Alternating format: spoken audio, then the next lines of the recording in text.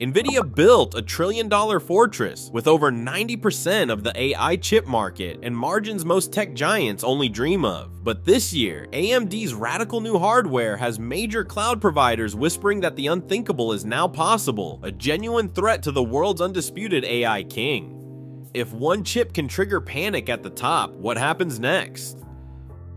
NVIDIA's grip on the AI hardware market is nothing short of absolute. More than 9 out of every 10 AI accelerators shipped today bear the company's signature green logo.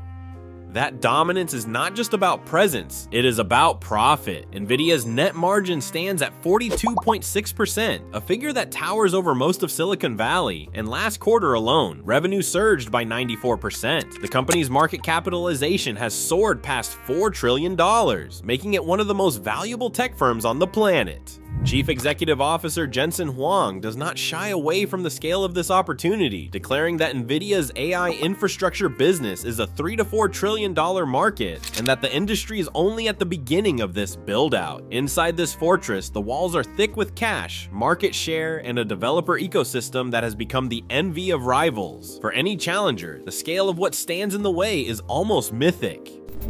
15 years ago, NVIDIA launched CUDA, a programming platform that quietly rewrote the rules for AI development. Today, nearly every major AI model, from image generators to large language models, is built on CUDA's foundations. This is not just software, it is a fortress of libraries, frameworks, and developer habits, refined over more than a decade. For engineers, switching away from CUDA means rewriting code, retraining teams, and risking mission-critical failures. The real power is not in silicon, but in the inertia of millions of lines of code and the comfort of a familiar toolkit. While hardware specs grab headlines, it is the software moat that keeps most challengers at bay. AMD's ROCm platform has started to chip away at this barrier, but the gravitational pull of CUDA remains strong. Developers, not executives, hold the keys to this kingdom, quietly shaping the pace of change from the inside. AMD's answer comes with a number. $7.6 billion is the company's projected AI chip revenue next year. But the real disruption is not just in sales forecasts, it is in the silicon itself. At the heart of AMD's offensive is the MI325X, a chip built with a chiplet architecture that lets AMD scale memory and compute more flexibly than NVIDIA's monolithic approach. The MI325X packs a staggering 256 gigabytes of high bandwidth memory, dwarfing the H100 with 96 gigabytes, and even outclassing NVIDIA's new H200 at 141 gigabytes. Bandwidth hits 5.3 terabytes per second, nearly 60% higher than the H100. For parallel compute, the MI325X is rated for about 2.6 petaflops at FP16, almost triple the H100's 0.99. Lisa Su, AMD's chief executive officer, put it plainly, "We are not just competing on performance, we are redefining the economics of AI." Chiplet design slashes manufacturing costs, and with more memory per GPU, cloud providers can run larger models with fewer chips. For the first time in years, NVIDIA's fortress shows real cracks, not just in specs, but in the economics that drive the entire AI supply chain.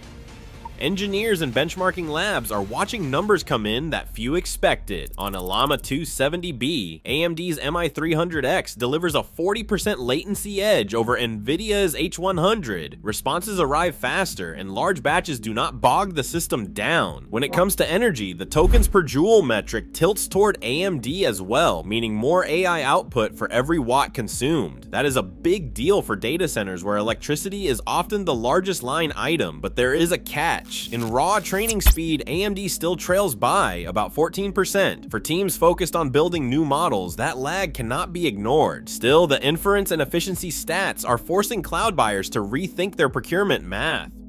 Oracle moved first, rolling out M1 300X powered superclusters in September 2024 and promising a 50,000 GPU AMD supercluster by 2026. Vultr, chasing high memory AI workloads, also brought MY 300X online that same month.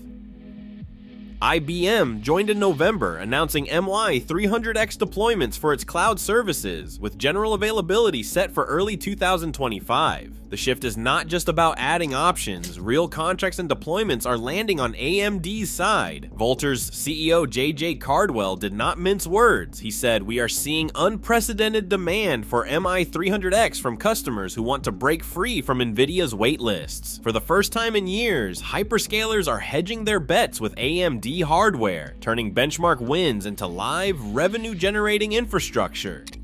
Cloud providers are caught in a rental paradox. On paper, AMD chips offer more memory and faster inference, but rental markets still tilt pricing in NVIDIA's favor. Even as AMD hardware wins in direct negotiations with hyperscalers, most AI startups find themselves paying more per hour for AMD instances, or cannot even find them in stock. Behind the scenes, the real threat to NVIDIA's dominance is no longer just performance, but the risk of a sudden share swing.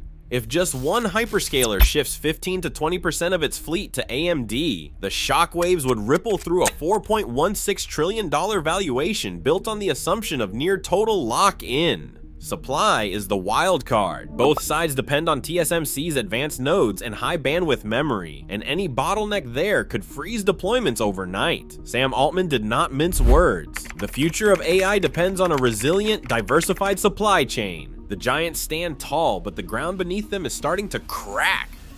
Right now, trillion-dollar giants scramble to adapt. In AI, no lead lasts forever. Only relentless innovation decides tomorrow's winner. The next breakthrough could rewrite everything. What is your prediction? Let us discuss below.